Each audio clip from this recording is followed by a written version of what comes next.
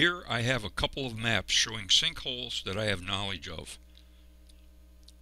This one is a close-up of the sinkholes in the creek bed across the road from our house. They seem to come and go from time to time. I have discussed a couple of them in 2 previous videos, but in this video, taken several years later, we go back to the creek bed to see what has changed.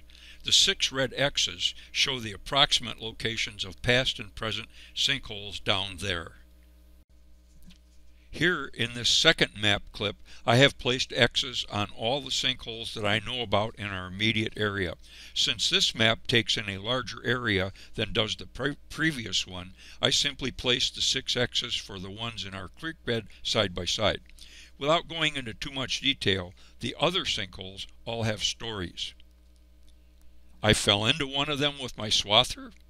I almost fell into one a year or so later with my swather a half-mile away, but the farmer ran out and stopped me just in time. Years earlier, a farmer was missing one cow at milking time. He finally found her about 10 feet below ground level, standing in a sinkhole. They had to have a bulldozer come and carve out a ramp so they could walk her out. The larger and most pervasive one in the area was about 40 feet in diameter. It just looked like a depression in the earth, but for many years all the neighbors would dump old appliances like refrigerators, washing machines, etc. into it, and in several years they would all disappear. Now on with the show. The 30th of September. Yeah. Leaves are starting to turn. Can only see the backside of the dinosaur.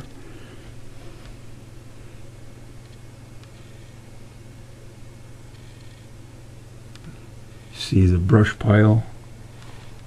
Need some bird seed. And I'm going down to the creek to see a sinkhole on September 30th about 4 p.m. Going down the driveway on September 30th. Going to look for sinkholes, or the remains of sinkholes, since the creek is dry. Okay, this is looking east on 10th Avenue, and the corner way down there is 250th Street. This piece here is Newborgs, and I'm gonna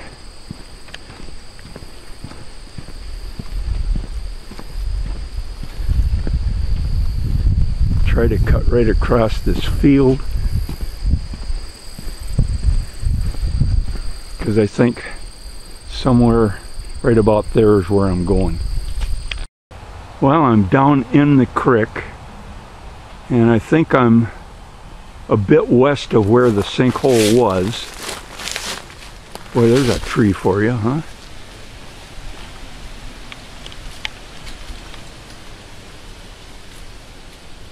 Wow. Look at that.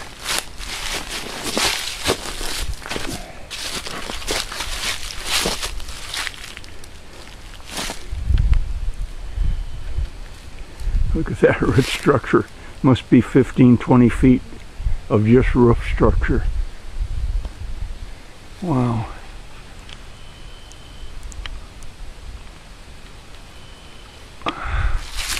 Well, okay. We're down here in the bottom.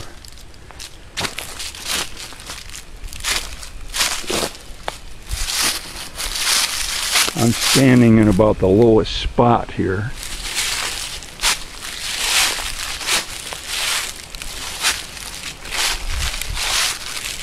So far, yeah.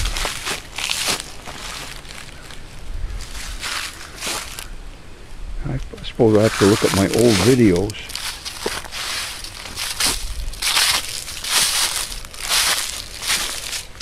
Just kind of walk along here. I remember that I was thinking maybe it was this tree that somebody had some rope attached to or something. Maybe it was part of a deer stand, but it ain't there. But if that was, then this is the general area where that sinkhole would have been. And it ain't now. This is the lowest part of the floor. Aha. Aha. This is Yeah, we'll keep going, but I think this is where there was a sinkhole, the second sinkhole, the one that I showed in my second video back then. And wow, has this ever eroded since then. I don't know if that's, you know, going to nowhere, somewhere down there, probably, you know, right about there, if it still is.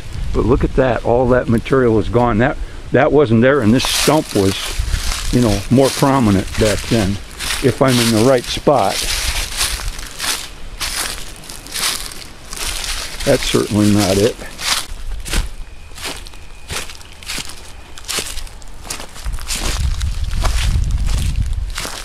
Yeah, I think this is a newly eroded area. If there is a sinkhole, it's going to be down in that mess right there, or at least was.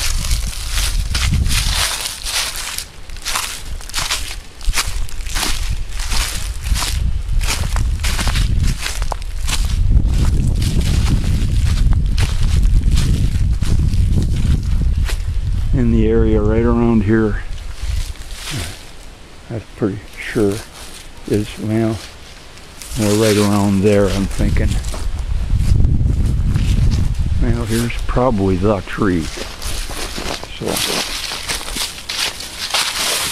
I'm guessing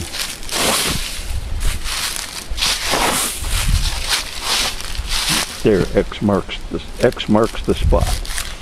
Okay, that's it for now.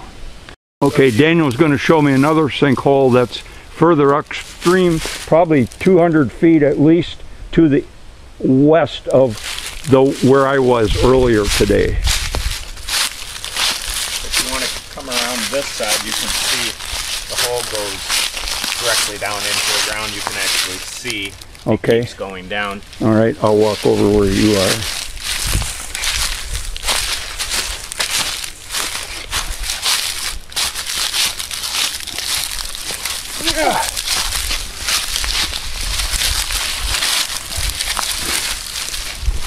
Okay, there I'm facing west.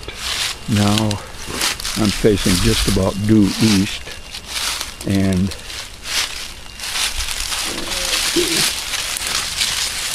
I guess right about there is where the hole goes into the ground.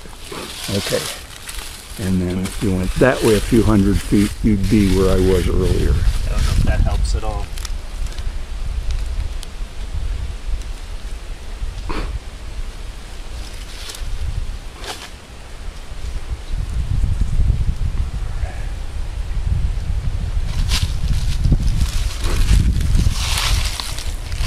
Okay. Go ahead. Right about on this side right here, there was a tree that was in here, and right around where the roots went down into the ground, the water would just pour down into the ground. Yeah. When the water would come, it would force the leaves in around the hole, so it would kind of slow it up, and then we'd pull the leaves away, and you could just hear it cascading down into the ground. And how long ago was that? That was a few years back. Before the tree disappeared. Okay. And then this periodically just fills back in. Okay. With when the water starts freshly coming down. All right. So it opens up and closes when it wants. Did you see this? You shoved it down in the ground.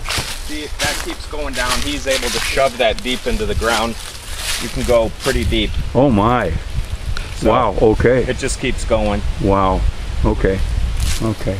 So there's just a cover of silt and leaves over the top of this area. Uh-huh. No, that was over here, Dad. The tree's gone. Yeah, this area right here is this is the one that I filmed, I'm pretty sure. And then we had a lot of water, and then the creek flowed on right by it. I came back another couple of days, and this guy, it was flowing down here, but this is a huge amount. It was 2019. This is a huge amount of erosion. Yep. You know, and I think I got a pretty good shot of the hole down there.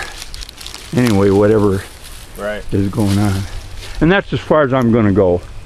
Yep. Mm-hmm. Yep.